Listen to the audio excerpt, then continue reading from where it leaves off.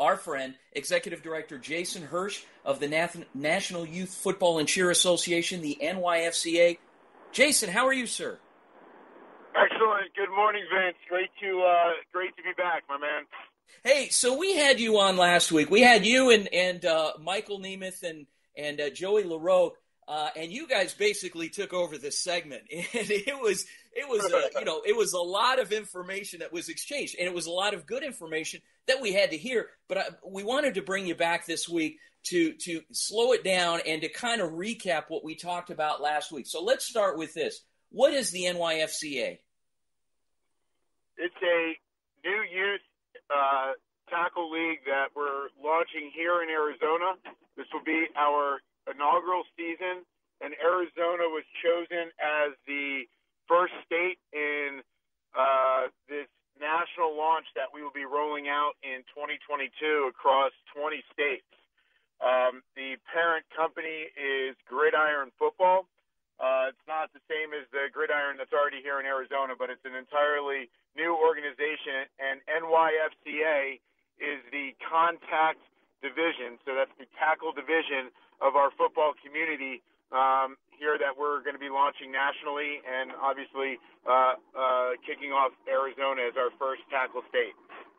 Now, and this isn't just about tackle football. Obviously, as the name implies, you've got cheer available, and also flag, right?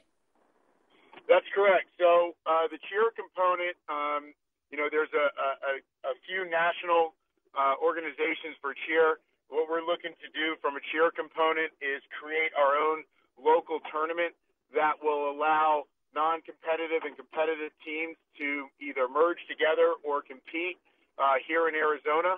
And we will have an entire non-contact division here in town. So we have over a dozen flag and 7 leagues, and we will be introducing flex football to Arizona as well as part of our non-contact leagues and sports, because this will truly allow an athlete, a family, a coach, a team to stay together as they progress through flag to maybe 7s, and if they have an interest in tackle, it will allow them, that opportunity to build those athletes, that team, and stay inside the league, start to finish. So when we spoke about this, when we started our talks in with regard to the partnership here between NYFCA and the Varsity Sports Show, one thing that really stood out to me, Jason, is the fact that you talked about structure, safety, a lot of those things, but you also talked about autonomy to coaches coach, players play, but within the structure and safety, and you had mentioned that as being a difference maker and what sets you apart in this organization, sets themselves apart from a lot of other youth organizations out there that just kind of take your money and say, here, go play. Yeah, I'm really glad you said that. First and foremost, player safety is paramount. We are leading in with the community, but player safety, coach safety, everyone that attends the games, all of the procedures and policies are going to be put in place with years of experience from our staff in Dallas and our staff here in Arizona. That's one of the things that's very different about our organization. We're not just a couple men or women or a single guy running a league. There's an entire staff to help put this together. Tackle football is a completely different animal, and it requires manpower. It requires staff to make sure things are organized, and coaches have a confidence when they play in our league of predictability, reliability, and that things will occur as we said. And we're really happy to introduce that with our new automation and platform that will allow for online scheduling and standing. The schedule will be out a week before season. You'll know where all your games are. And something that we're going to really try to do is take what typically is an analog-driven sport to a digital age, where we'll have digital player IDs and player information for certification and registrations all at the fingertips on any mobile device at the time of the games. This is going to be big. Jason, this is going to be big, and the response is overwhelming so far, and it'll continue to be that. You've got both weighted and unweighted boys and girls, and it's How many families are you expecting to outreach in this? It's going to grow, Vince, every season. We're not going anywhere.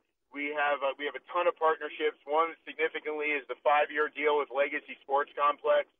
And if you play football at Legacy over the next 5 years, it will be through our league, which is super exciting. So right now in Arizona, we already have about 20,000 registered athletes. That's roughly 40,000 parents, let alone what we're going to be introducing in the tackle division. So, we're going to be impacting and providing opportunity for athletes to learn, develop, play football at a high competitive level, and, really change the map here in Arizona for the opportunities for our youth across the valley for them to be able to play football. One thing I'm really proud about, Vince, that we didn't get to talk about on the last show, but I want to bring it up, that there has been so much interest from our community leaders and the business owners here in town that we have now funded an Arizona scholarship program for leagues and organizations and players that play with us. So we're really excited to be able to benefit our community from our community. And just another way to set us apart in partnerships such as you guys with what we have coming up with NYFCA TV. Super excited about that. And, I can't wait. Just keep rolling here, man. I can't wait. Either. It's going to be super exciting. Yeah, so we'll have radio segments devoted to the league. Parents and families can come here and listen to the show, find out what's going on. We'll have we'll be doing a TV YouTube program as well. Stay tuned on that. We're going to be live streaming games. It's exciting stuff with our crew, and we're going to have a lot of fun with it. Jason Hersh, Executive Director, National Youth Football and Cheer Association. You can get more information at www.nyfca.com.